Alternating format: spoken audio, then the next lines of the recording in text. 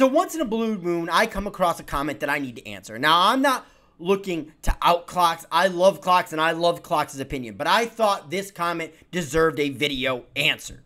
So, with no further ado, we're going to get into it. Also, tonight, I'm going to have a Giants roundtable about 8:30. I'm going to have Kid Blue, The Hub, and Heartstorm Media on the channel. So check that out. With no further ado, let's get into it. I really don't care if people see this as petty.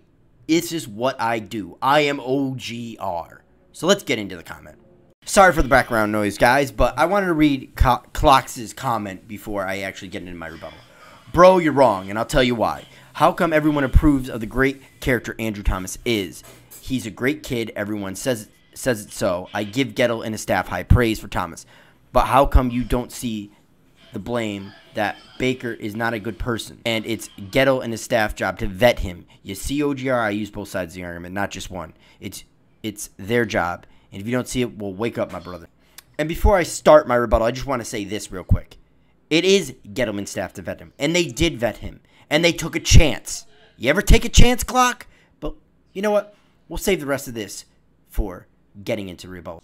Clocks, this is not done maliciously. Understand this. I have no problem people disagreeing with me. But when you tell me I'm wrong and I'm not, you poke the bull, you get the horns. And maybe you haven't been part of this channel long enough, but you should know OGR's rebuttals. Here's one for you. I don't care how big or small you are. I don't care if you're a YouTuber has 0 subscribers or a YouTuber has none or a guy that just loves being on YouTube and supporting other YouTubers. I do not care.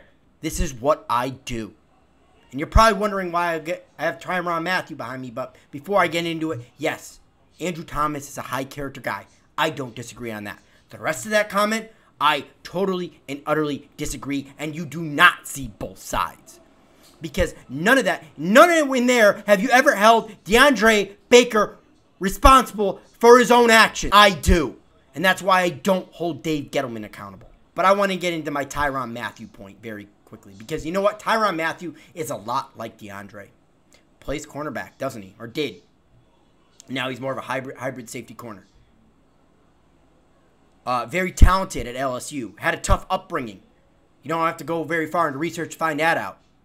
Had a very tough upbringing. You know, fought through it. You know, even after his bad year in 2012, where he was basically kicked off the team by Les Miles, or at least suspended. I don't remember the whole spiel. Drafted in the 2013 draft. They took a chance on him, 69th overall. A lot of people thought he was the 3rd best corner in that draft. A lot like DeAndre. Arizona Cardinals took a chance on him. You know what?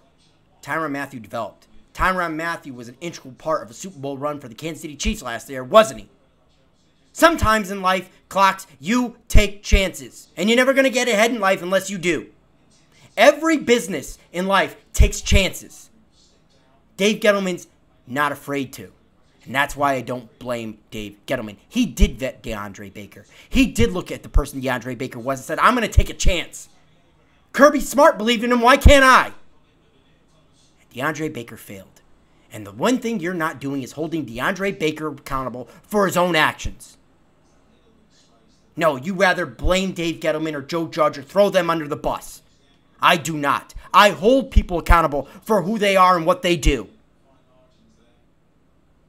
And that's all the Giants did for DeAndre, was give him chance after chance after chance after chance after chance. And he failed, and failed again. So no, I'm not going to blame Dave Gettleman. I'm going to blame DeAndre Baker. Yeah, you're right. DeAndre Baker's not a good person. But you know what? Sometimes you take a chance on not good people and they develop into someone. It happens. Feel-good stories happen all the time. And that's what the Giants tried to do with DeAndre, and it failed. And yes, it's a first-round pick. And yes, it stings. But this is going to make or break the team. And now, because of DeAndre's failure, somebody has a chance to shine that probably wouldn't have one. And this can be a positive story for the Giants, not a negative one. So no, Clocks, you don't see both sides because you're so quick to blame Dave Gettleman. Because you don't like, he's not making the team in your image. And all of the things that you ever throw at me is because Dave Gettleman is not making the team in what you want it to be. We'll find out if you're right in a year or two here. But if we begin to have success, I wonder why. Either way, it's been OGR Sports, and I'll catch you on the next vid.